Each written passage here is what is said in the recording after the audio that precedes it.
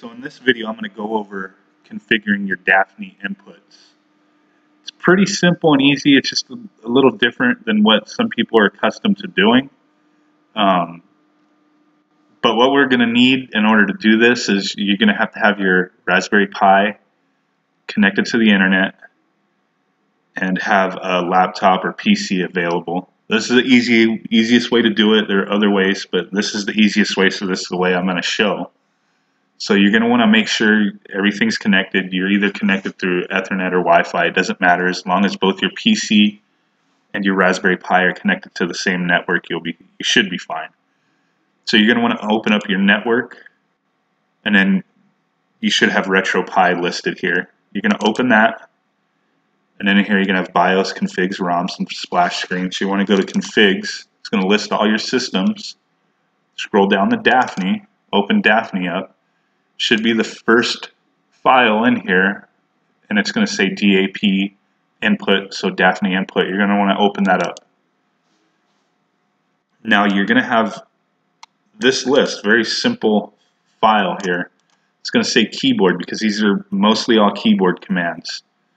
So these 3-digit numbers that are listed, these are all keyboard commands. So the first 2 series of numbers on each input is a keyboard command. So if you want to use a controller, we're not worried about those. We're worried about the third set of numbers on each input. Those are going to be your controller. Now for what we're doing, your up, down, left, and right should be fine. We shouldn't need to mess with that. What we're going to need to change is going to be your key button 1, 2, and 3, your key start 1, your key coin 1, and then your key quit. Those are the only ones we need to worry about. So to just show an image of a standard Super Nintendo style controller, this is not 100% accurate because it's just going to depend on your controller and your inputs. But typically with a standard controller similar to this, like a cheap Super Nintendo USB controller, the way the buttons are going to be assigned number-wise, and like I said, this is not always the case, but your X button could be 0, A is 1, B is 2, Y is 3, L is 4, R is 5, and then select is 6, start is 7. Like I said, that's not always the case. That's a standard case with a typical cheap Super Nintendo style controller.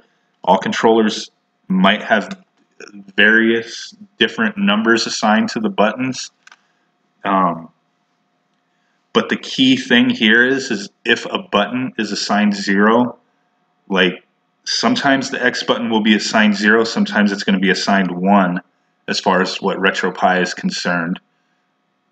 But Daphne doesn't recognize zeros.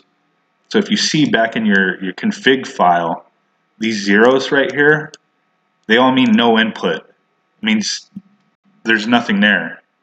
Daphne's recognizing this as there's nothing that's going to control that. There's nothing that's going to do anything to initiate that key. So if our X button was a 0, Daphne doesn't care. The 0 doesn't mean anything. So Daphne's going to recognize this as a 1 by default, if that's what your controller is recognized as. So this is going to take a little messing with in order to get it correct. Like I said, there's going to be variations, but if you follow this, you should have an easy time. I'd highly recommend doing this on a laptop or a PC where you have your Retropie hooked up to a TV or monitor that's close by so you could quickly test. But what you're going to want to do is, and with an arcade panel as well, this is a typical layout that I use. Usually through RetroArch, your normal setup with an arcade stick, this will be A, this will be B, X, Y, L, then R, then this is select, and this is start.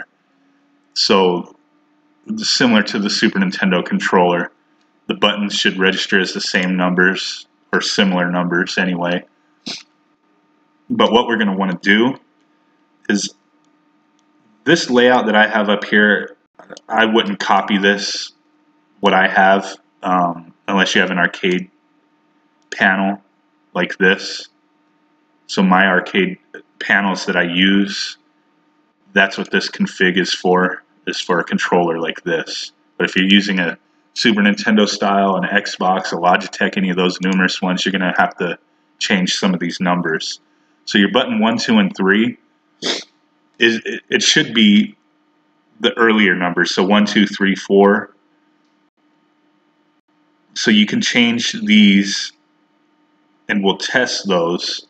But the main thing you want to make sure you test, because it's the only way you can even bother testing any of these buttons, is if your coin and your start buttons are correct. So what you want to do is, most Daphne games, especially like Space Ace or Dragon's Lair, just use the button 1 for the most part. So whatever you're comfortable with, find what that button is going to register as, and it just takes some testing for you to see that it's where you want it to be. But it should be one of the earlier numbers. Your button 1, you might want it to be the A button, so it's either going to be number 1 or number 2. And then your coin and your start, you're probably going to want those as your select and your start buttons. So you're going to want to put your coin 1 most likely as 6, and then your start as 7.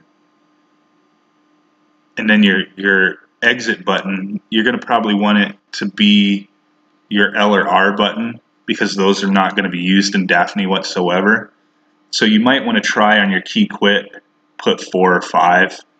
But on occasion, some controllers, the L and R might be 5 and 6, and then your select is 7, and then your start is 8.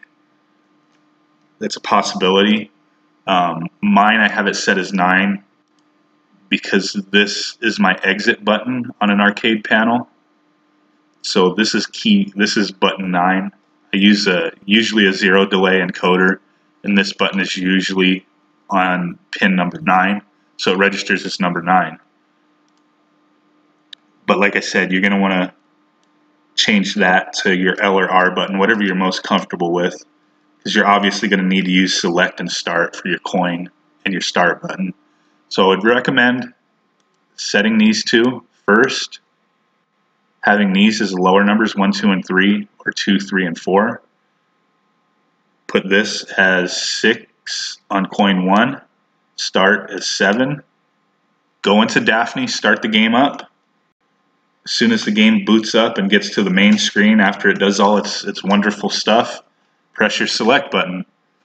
If you get a coin in, awesome, it's set.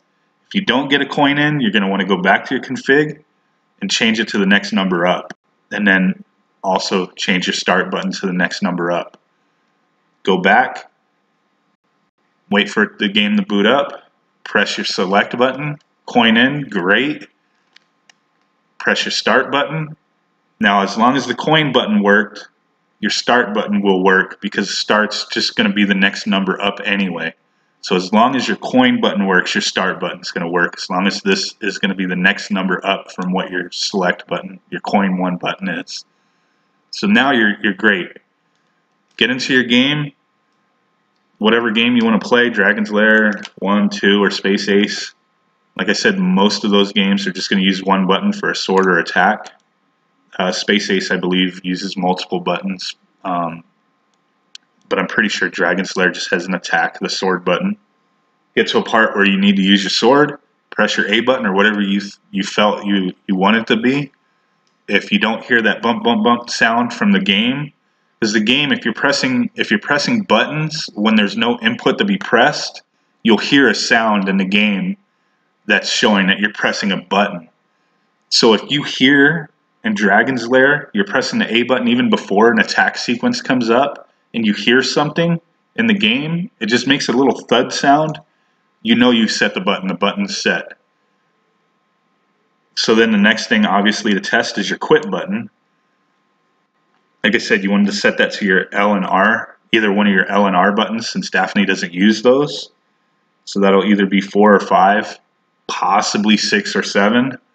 If they are 6 and 7, then your select and start is going to be 8 and 9.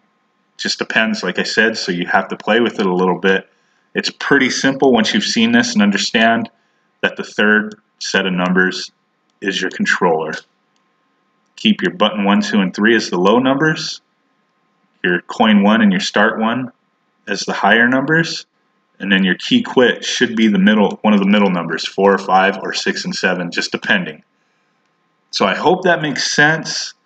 It's hard to really demonstrate because, like I said, every controller might be a little different. Some of the buttons might register differently, but this is pretty standard. If you guys have any questions with that, don't hesitate to hit me up. I hope this helps. Like I said, it's very difficult to demonstrate this, but just showing this and explaining, that's how you do it. You might have to fiddle with it a little bit, but you're not worrying about configuring 10 different buttons for Daphne.